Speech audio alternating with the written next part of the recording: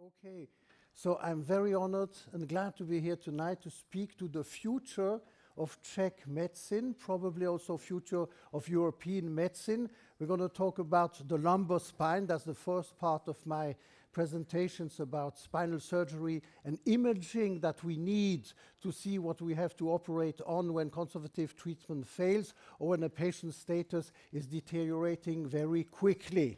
So the lumbar spine with the 5 vertebrae, the discs.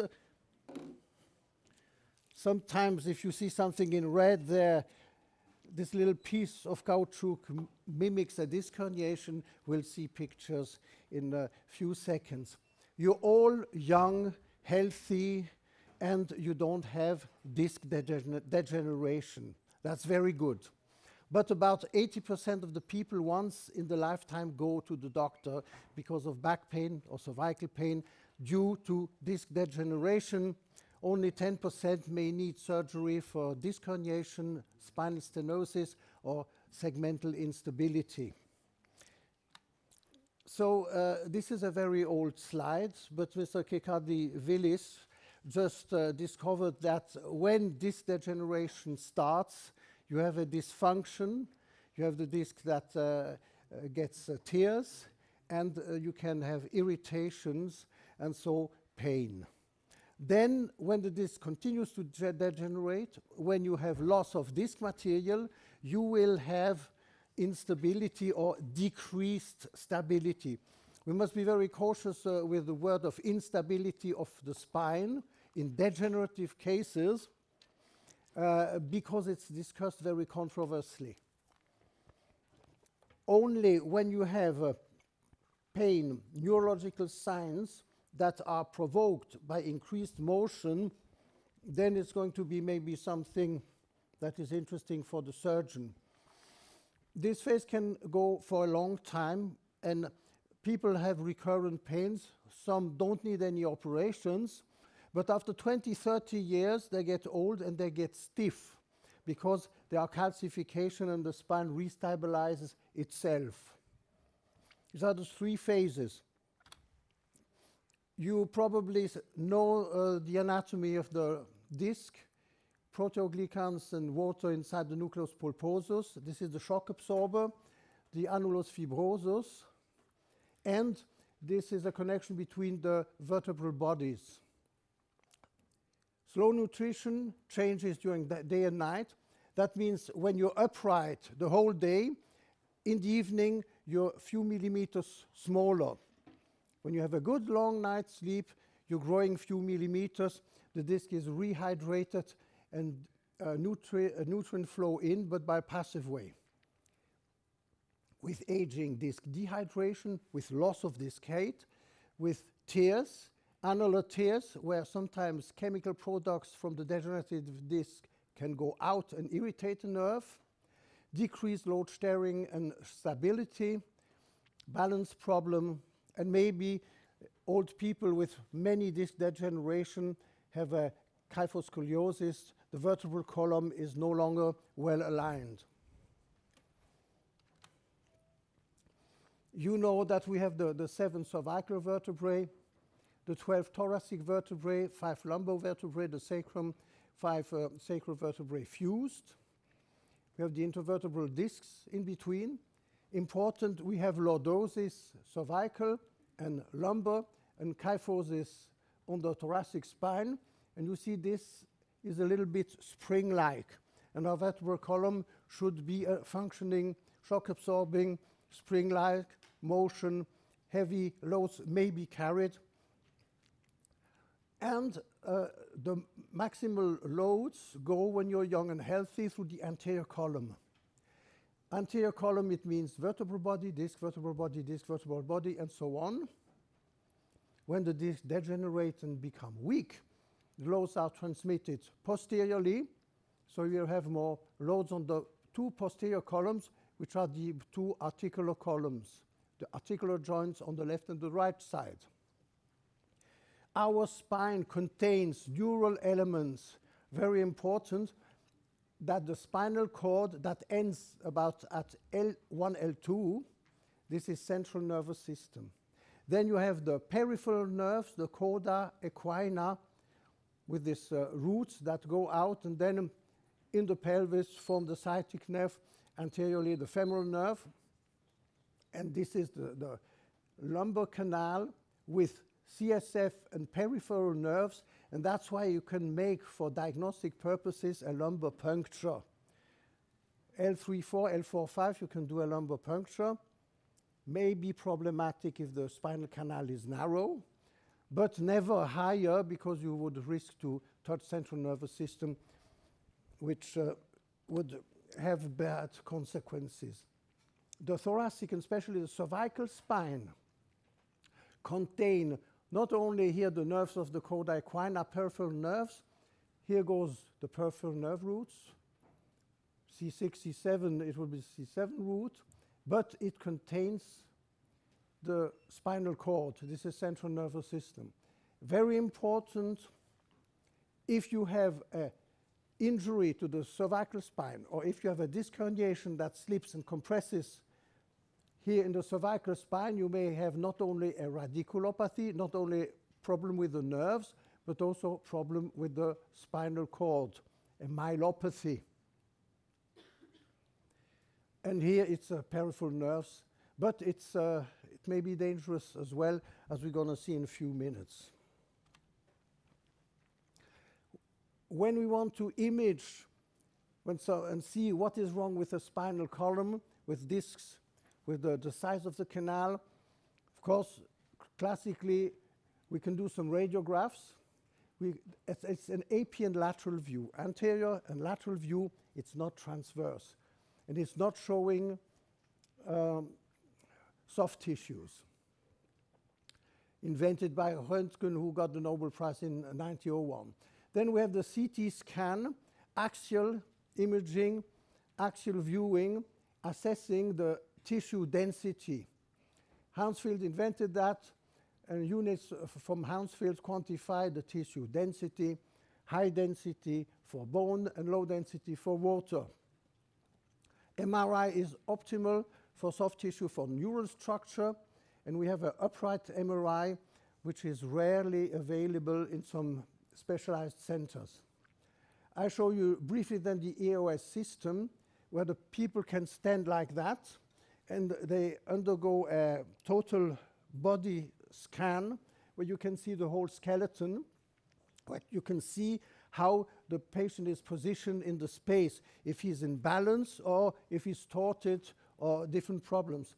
Then today, almost nobody performs myelography. Myelography is lumbar puncture, injection of contrast medium. The liquid CSF is then visible by the X-rays, and then you can see where is a compression.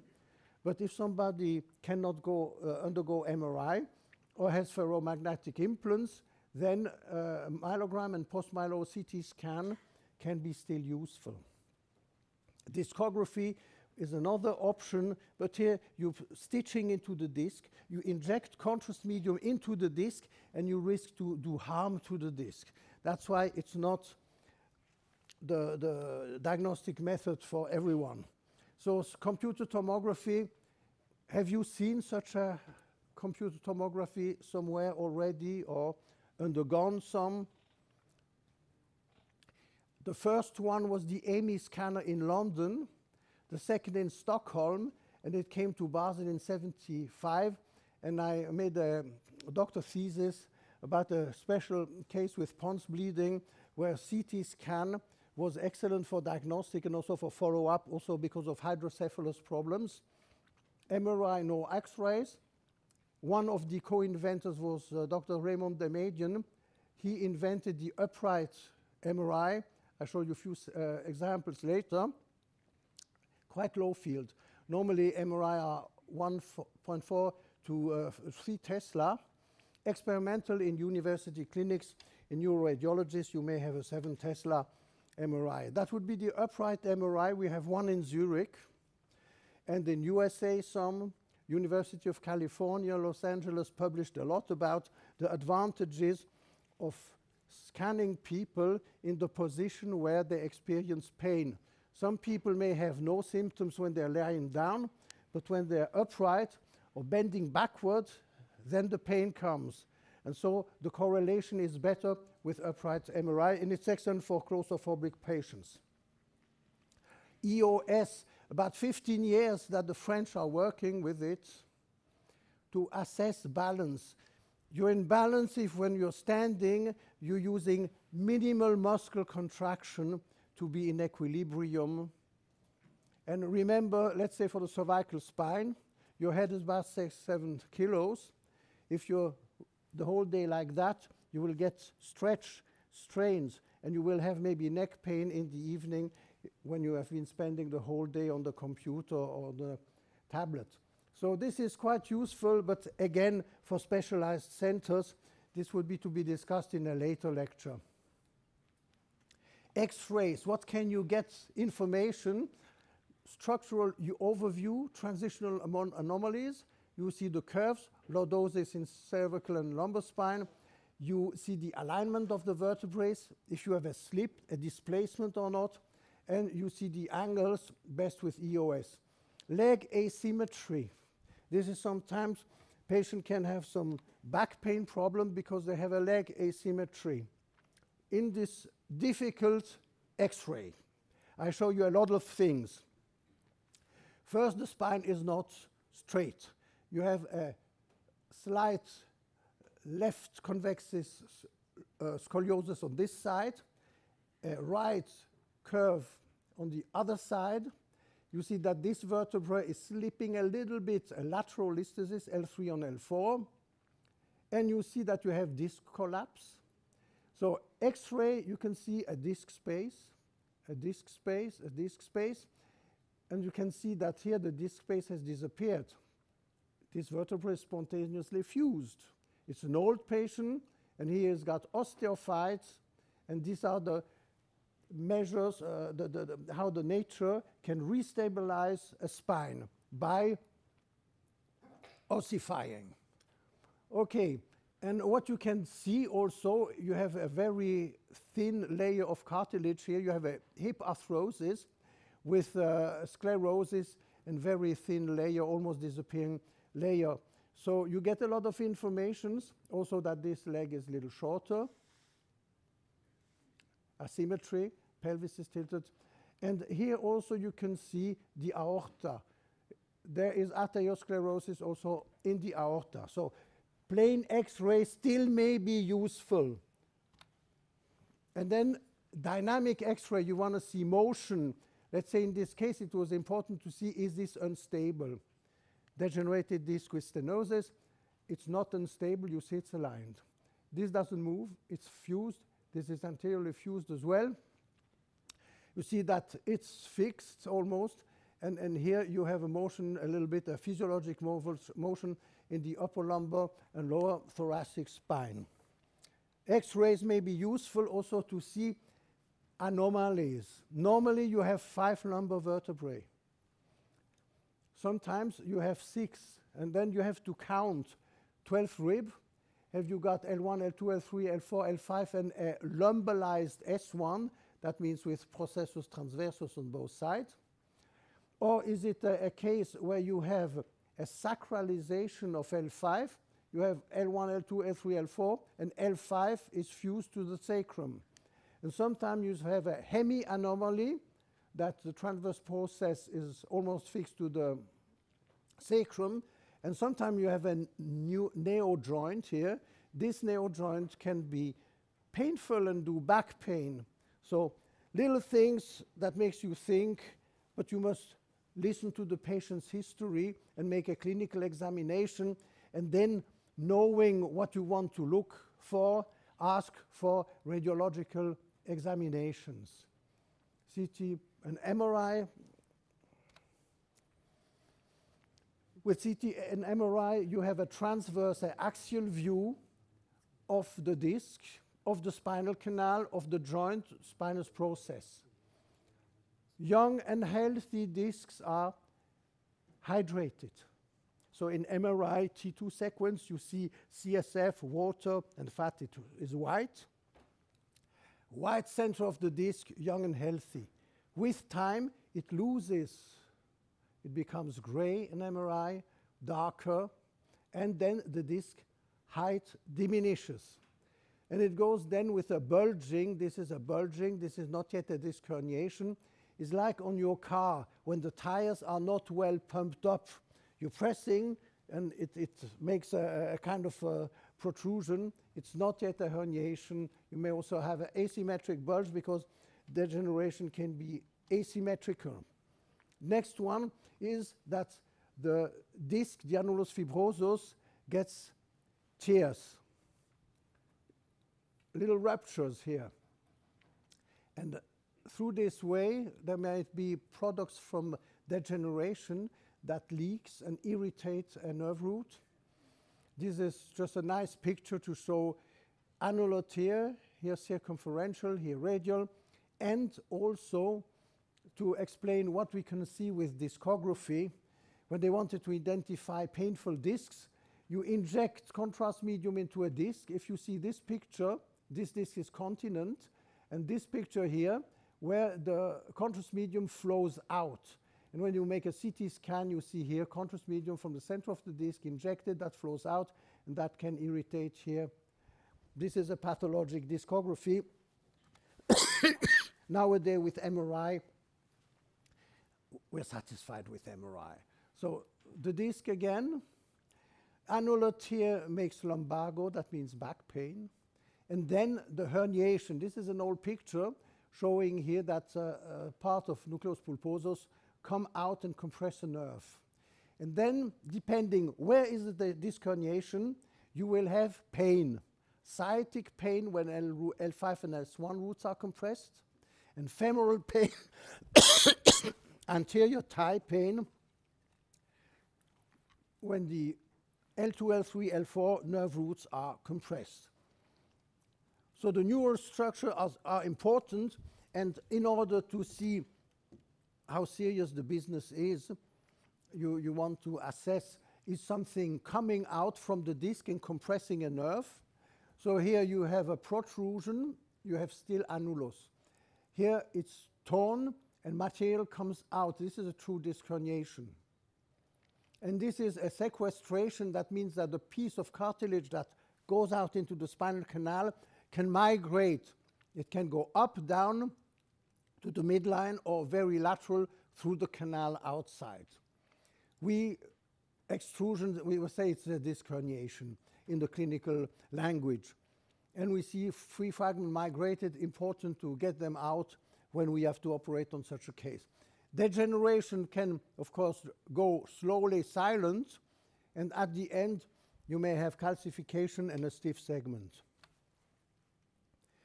Where is the free fragment or the disc herniation?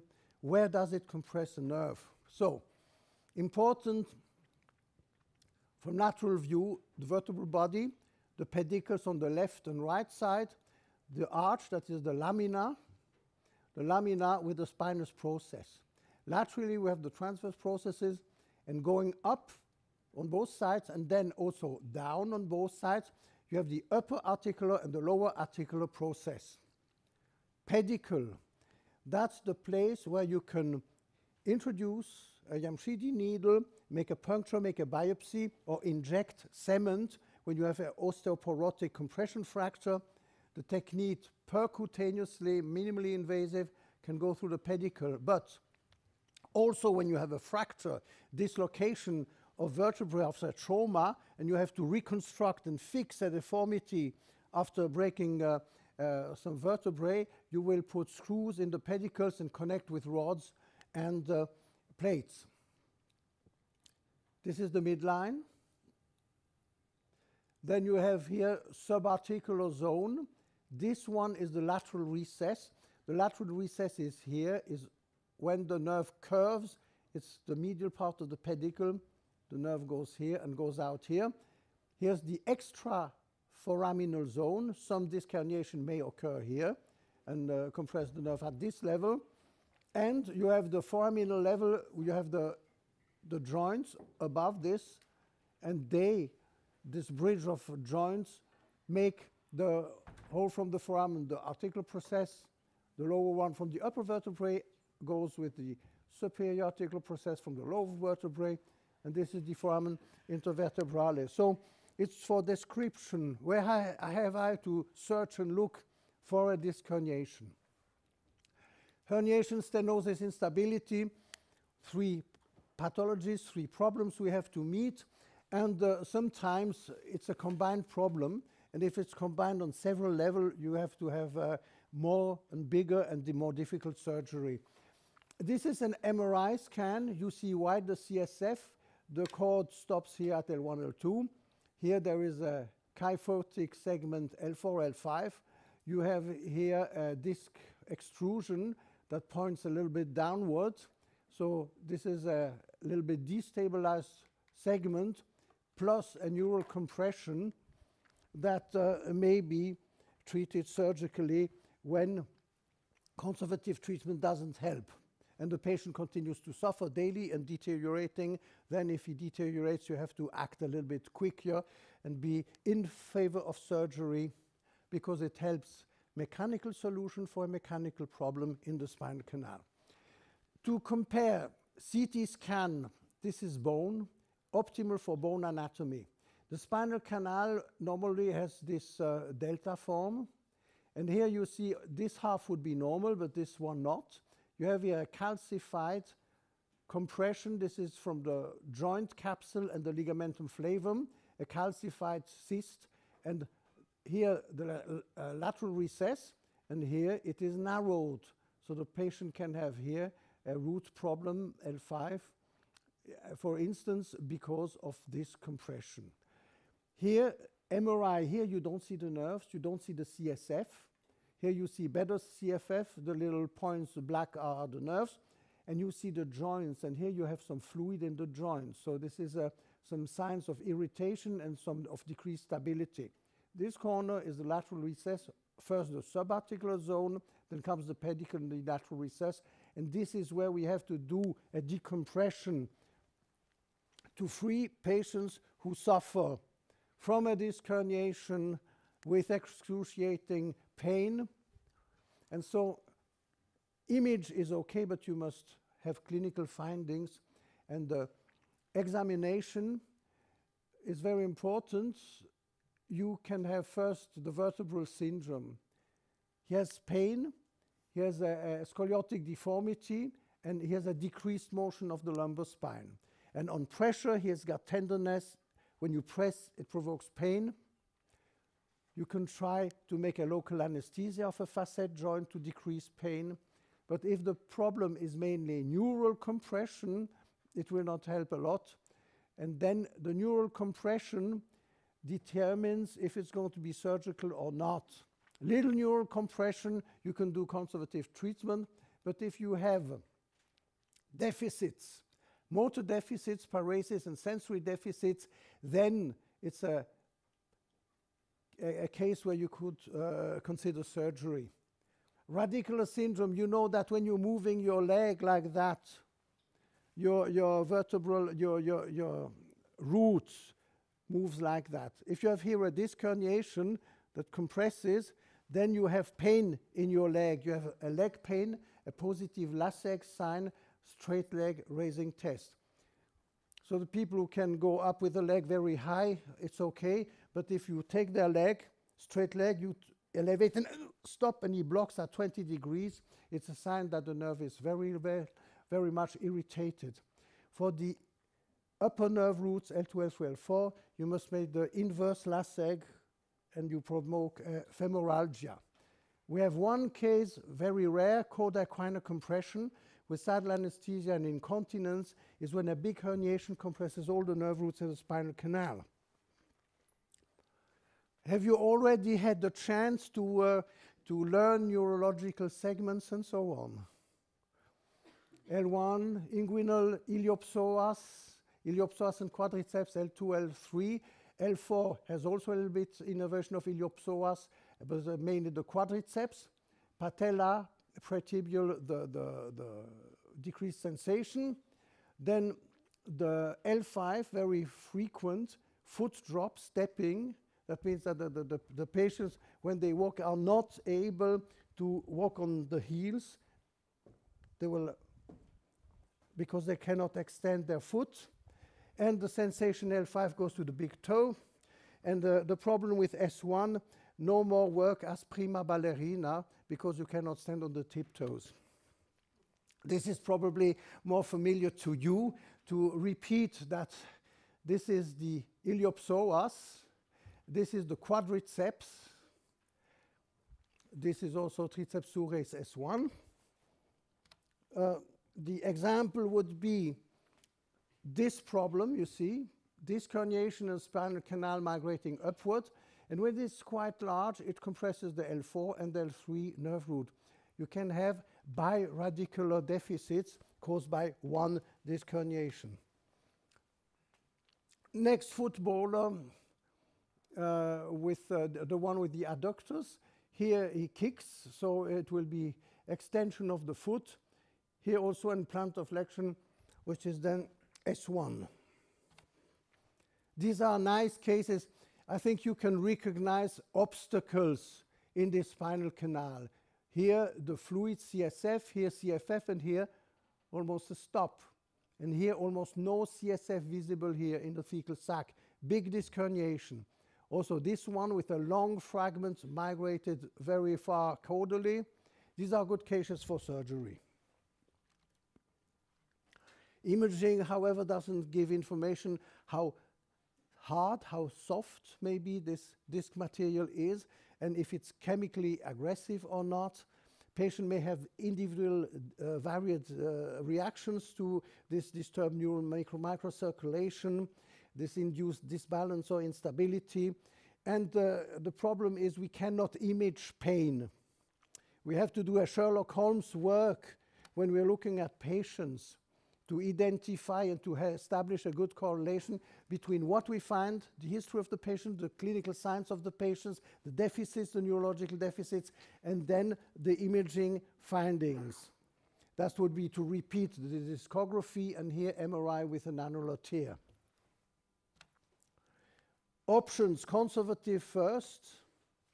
This was a case with some pain but not so much neurology, and wanted to be treated conservatively, and it may work because our macrophage, our immune cell, can eat up a little bit of disc material, and this disc material can lose hydration, become soft.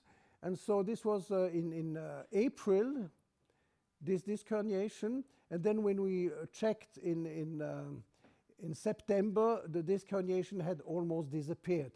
Here the tear, here the disc herniation, and then here little bulging, little residual one, but this patient escaped surgery, and nature managed to treat the disease. So for surgical indications, you must know and you must inform the patients in the individual concrete situation. He must sign an informed consent for surgery, as every surgery has a little risk, general risk as bleeding, infections, and maybe in neurology also deterioration. If you touch the nerve, if you injure the nerve during surgery, it's bad.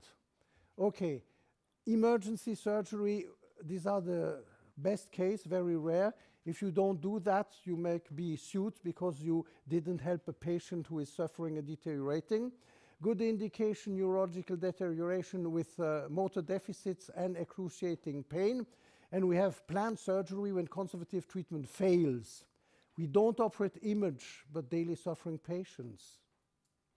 And the correlation is not optimal, but it's important to correlate clinical findings and imaging findings. Despite of this, there are clear and good surgical indications. So I showed you a little bit. You locate the disc herniation. It's to see, it would be an extraforaminal one here. This one has a double root compression like I showed previously. This one migrates caudally. This one is the axilla. You must pay attention not to injure the nerve in this case when you operate on this one. And big median extrusion may cause a coda equina syndrome. That's very bad because you're losing the sphincter functions. You have no sensation between the legs in the perineal area, and you become incontinent, impotent, and depending where it is, you may have S1 or L5 deficits in addition. You see that's very large disc herniation causing coda syndrome, and to operate on that is a good thing. Also, such a large disc herniation here is good to be treated surgically, and I show you how it works. This is another variant to see that it's not always in the canal, but it can be in the foramen here and outside the foramen. This is the one which is also on the model, and these are two pieces of disc we got out by a lateral approach. We didn't open the canal, we went laterally to take out these foraminal disc herniations. So imaging helps us to plan surgery. Where do we want to operate on? Now, imitators of symptoms of disc herniations may be synovial or juxta-articular cysts, because flavium and synovial joint capsule, they are together, and when you have a cyst, it's difficult to see exactly from where it comes from. We take this lesion out, and the pathologist describes some degenerative changes in that tissue. This is a compression from posterior. So the patient, we want to make microdiscectomy. It's a small incision. In very slim lady, maybe 2.5 centimeters, normally 3.5 to 4 centimeters. You want to see something. And so to know where you are, you have to do a fluoroscopic localization. You see here a needle, this dark point, I hope you can see that. You stick a needle here, or you lay it like that, and then you make a mark with Filzstift, das ist pencil, yes. And then, of course, you disinfect and cover that up, and you know where it is. So this is lateral view. If you have a transitional anomaly, you may use lateral view, and you make this view. What you're going to do, you incise the skin, you incise the fascia, and then you detach the muscles from the fascia, and you go down, down, down, and you see the ligamentum flavum. You detach the muscle from the lower lamina, from the upper lamina. You must see bone. So this is the patient when everything is covered, and when you have opened, you put in the retractor. That's, and proceed to microdiscectomy under microscope, and it looks then like that. Wait a second. This is the schematic drawing. You have made the incision, you have put aside the muscles, you introduce the retractor to see here, lamina, ligamentum flavum lamina, and when you, that is the schematic view, lamina L4, lamina L5, bone, bone, in between ligamentum flavum, laterally will be the joint. And then this is what you need as exposure, and you have to remove the flavum to see, and here I show you intraoperatively, this is the nerve, and this white material is cartilage, the disc herniation. You have to go with the retractor to take the nerve, retract the nerve. Here the nerve is retracted, and here comes out the disc herniation. Schematic view, it looks like that. That you remove the flavum, you see the dura, you see the nerve, and you have to go here lateral to the nerve normally to find the disc herniation and remove the disc herniation.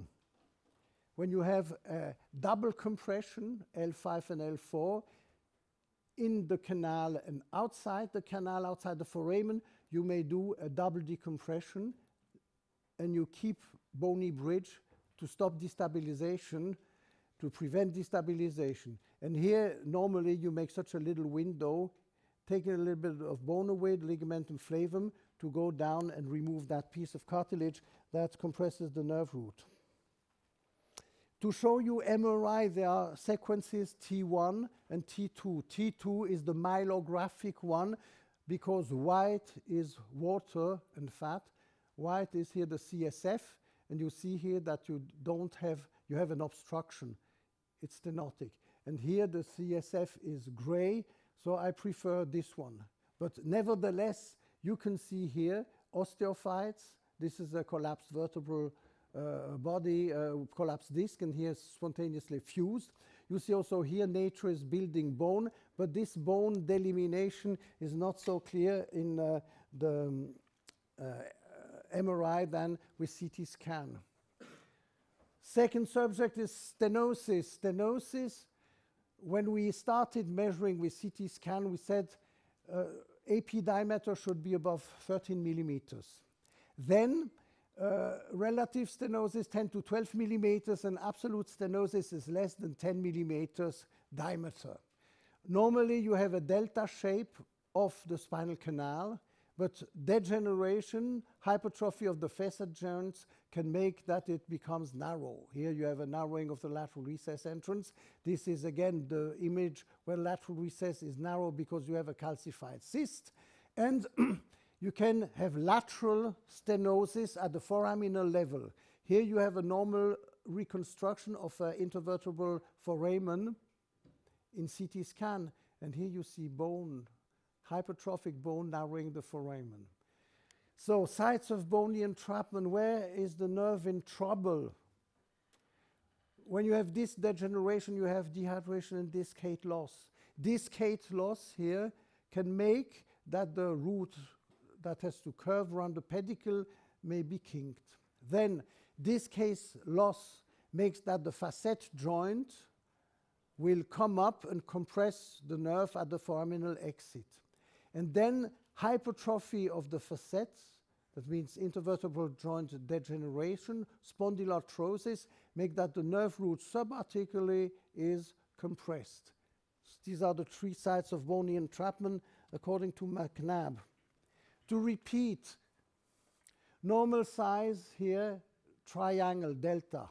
Here a disc herniation in a normal wide canal, and you have CSF visible.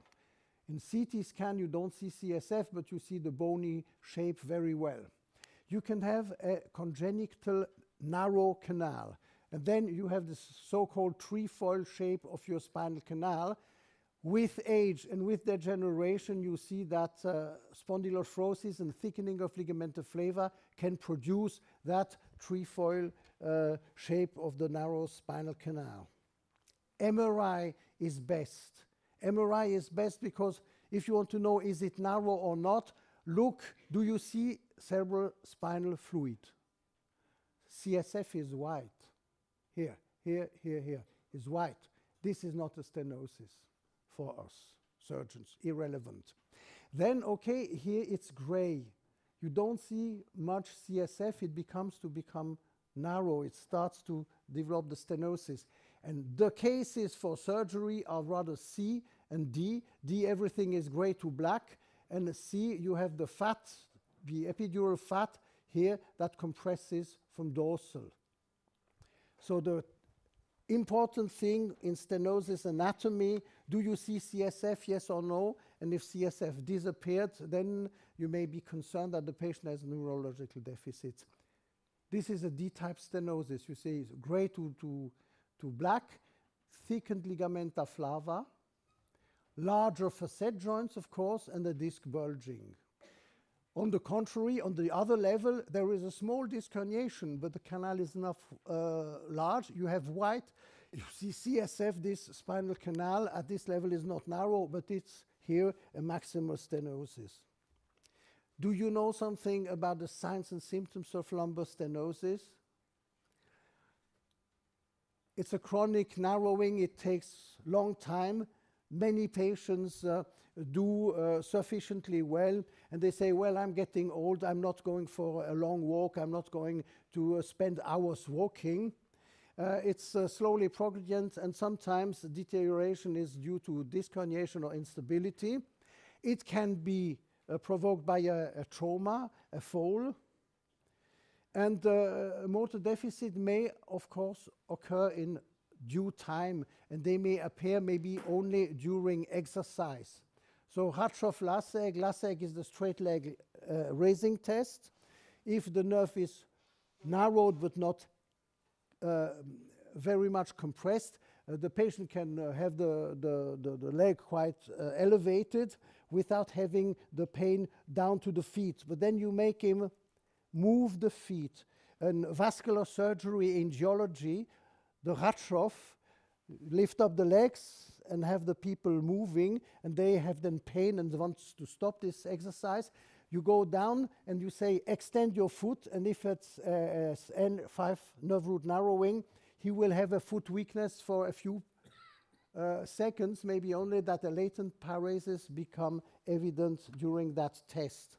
Now you have to make a differential diagnosis between the vascular claudication and between the neurogenic claudication. Vascular problems may occur also with age: arteriosclerosis, aortic, iliacofemoral artery stenosis, ischemic syndrome. And the patients have the 5P, the blue one. Pain paresthesia paresis is in neurogenic claudication and in vascular claudication, in arterial stenosis, but you have a paler and pulseless foot in vascular stenosis. 5P and 3P is maybe something you can keep in mind for your examination in angiology or vascular surgery. So your claudication patient has no paler of the feet or no pulseless foot. Exception is that he has two pathologies, that he has arterial narrowing plus spinal canal narrowing. Okay, nice example here. You see a beginning little cyst here. This is a left predominant spinal stenosis, and we're going to do some surgery on it. In order to minimize the trauma, you can operate from one side. You cut here, you detach the muscle on one side, not on both sides. And you make here the opening, the bony opening, you remove bone, then you tilt the table and you remove ligamentum, flavum, and bone on the other side. That means you decompress stenosis bilaterally by unilateral approach. You make unilateral trauma to muscles only. This is one, you see this stenosis, D-type, here a little predominant on the left. We go from the left, we cut away, drill away this bone, remove ligamenta flava, and this is the postoperative MRI scan. We wanted to see that we did well at surgery. It was more a MRI for curiosity, but you see the patient has pain. He is unable to walk more than 10 or 50 meters without stopping, and here he's going again to walk more and more. It may be monoradicular. You may have a monoradicular claudication that only one nerve is dysfunctional because it's only one side, one nerve compressed. So foraminal stenosis is another problem you have to address. You see here white, here goes the nerve out, and here it's compressed. You see here a little bit white fat in the upper level, here minimal, but here no fat around the exiting nerve root, exiting nerve root, exiting nerve root. You have such a situation when you want to operate on that, you do an external approach and drill off the tip of the facet joint that compresses the nerve that comes out through the foramen. There are some technical details, but radiology should show you where is the problem and where have I got to correct that. So then you have another problem. You have patients who have position and motion dependent problems. This is the problem that you're going to look for. Is it unstable or is it stable? And when you have an instability in addition, you may have to make a larger surgery and stabilize the motion segment. So basically here, we had lateral radiographs. Then we had historically the myelogram, where you have the contrast medium injected. The patient makes anteflexion and retroflexion, and you see if you have a compression or a total stop. Easiest one would be the upright MRI, where you examine a patient in the painful position, and then you assess what is happening when he experiences pain. Now, we have, of course, some definitions. What is unstable is increased motion that causes pain and or neurologic deficits, neurologic signs, also pseudoradicular signs. This was in Zurich. I was part of it with Jean-Pierre Helzig and we published a few papers with dynamic MRI. So on the lumbar spine, if you have a slip of more than 4.5 millimeter and an angulation, a segmental angulation of more than 22 millimeters, it is not very stable. It's radiologically unstable. This is a picture of dynamic MRI. When the patient bends forward, the foramen goes up. When he bends backward, foramen closes, but you still see the nerve root and fat, white fat around the nerve root. It's not compressed, it's a normal patient. Here we have another patient. When you make a recumbent MRI, you may see that. Okay, you see CSF here. Well, you see also these facet joint effusions. You have liquid in the facet joints.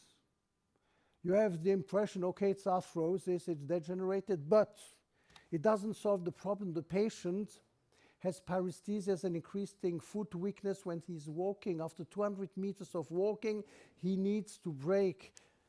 He bends forward or sits down. So it looks that it's a position-dependent claudication. And when you do this upright MRI in extension, you see that you have the fluid making a cyst protrude. Here, the flavum coming up, and you see that the size of the spinal canal drastically diminished. This is a dynamic stenosis. So, imaging by dynamic myelogram and post-myelograph CT scan can be done when a patient has got ferromagnetic implants after a failed spondylodesis, or if he's wearing a pacemaker and you don't have a clue. 3 aspects of instability. You examine the patient. He has pain in bending forward, and especially this sign. He bends forward, pain, and then he has to push like that to get up again. Okay. This microphone was a little bit unstable. And the apprehension, the patient says, no, I don't want to make this exercise. I know I will be in pain afterwards. Then you have radiologic instability. You can examine this with dynamic X-rays or upright MRI. The dynamic radiologic instability is this 4.5 millimeters ante-retrolisthesis or angulation. And intraoperative instability, you can test it during the operation. Just remember the 3-column spine of Louis. It's useful to know. Anterior column is vertebral body disc, and the 2 posterior columns are the articular joints on the left and right side. A disc herniation, a big one, massive disc degeneration weakens the anterior column. Loads are transferred more posteriorly. You will get a spondyloarthrosis. And so this led to the surgery where you want to introduce something when you remove the disc. You want to fill the disc space with cages and bone to stabilize the disc, to make a disc space increase after, of course, decompressing the nerve roots. So radiologic instability, again, this is the 4.5 millimeters translation. Well, half centimeter is easier to keep in mind, especially if you have a tall person. It may be different if you have a person 2 meters high or only 1.50 meters high. So clinical context is important. Angulation, if it's too much angulation when he bends forward and backwards. And then you have the indicators of reduced stability. So retrolisthesis, anterolisthesis, intradiscal and intra-articular gas or vacuum phenomenon. These are indicators that the segment is less stable. End plate marrow edema can be described, and also missing bony elements after surgery.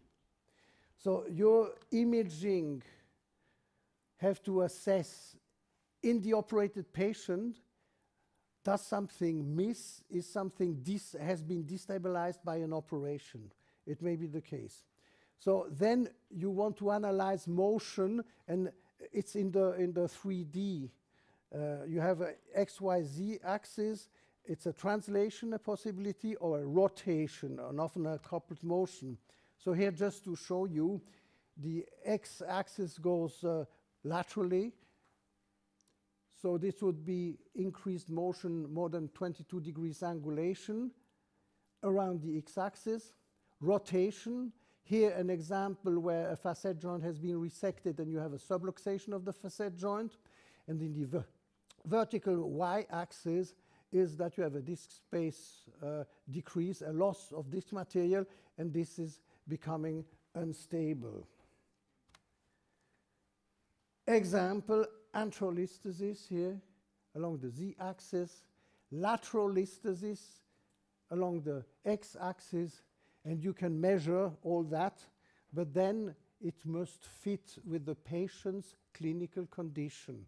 You don't operate a picture, you operate on a patient who is deteriorating, where conservative treatment doesn't help. The old myelogram, again to show you, you make a lumbar puncture and you fill the canal with contrast medium. Here you have some instability, but no compression. Here you have a stop. The contrast medium injected doesn't flow. It's a total stop. You're over exceeding half centimeters of motion.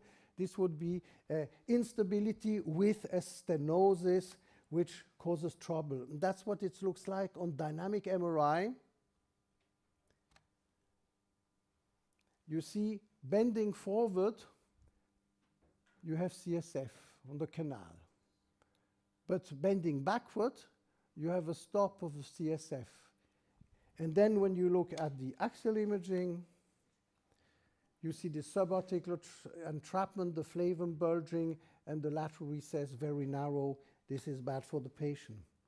When the patient is opened, you can put clamps on the spinous process and pull on the spinous process and see if it's very easy, and it's very easy to make the patient move a lot, this segment move a lot during the surgery. Okay, to repeat, you're looking at this X-ray. Here you see osteophyte, collapsed disc, or maybe it's stable, but what did happen? Here it was unstable because a facet was resected. Missing bony element, decreased rotatory instability, and this is a case where nature did correct. So remember that. This is instability due to missing bony element. If in the spine you have missing bony element, the spine segment may be destabilized. Then anatomy again. The facet joint, articular joint in the vertebral joints. If too much is resected, they won't act as rotatory brake, and you may have here a rotatory deformity. The facet joint is a nice picture in a post-myelographic CT scan, S1, L5 facet, articular facet, and here you see that this acts as rotatory brake. This one is fixed. It cannot rotate too much, and that's an anatomical structure that keeps stability. So decompressive surgery is useful, is good, but too much may be destabilizing and making iatrogenic problems.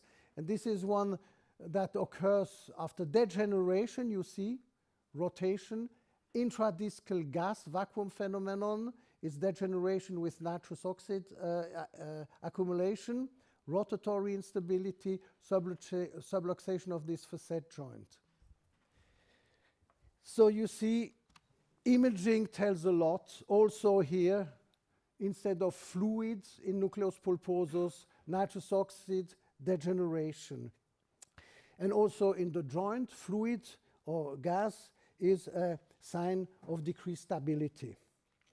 So to conclude, imaging should localize symptomatic lesions, must analyze the amount of degeneration.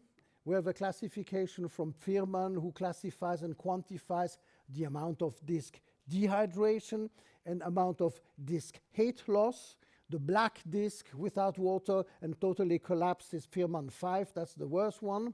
Modich is an end plate reaction. You may have edema in the end plate adjacent to a disc that is degenerating. These patients are more prone to have back pain. And then the facet degeneration, the joints, if they become here hypertrophic, the flavum it may be a source of stenosis. Check bony structures, as we said, missing after surgery, decreased stability. Check alignment, look for deformity. And do you see things that you could say, oh, this is going to be less stable, we must dynamic imaging to see if there is excessive motion, and if this motion correlates with clinical signs that are provoked by motion, then it might be a candidate for surgery.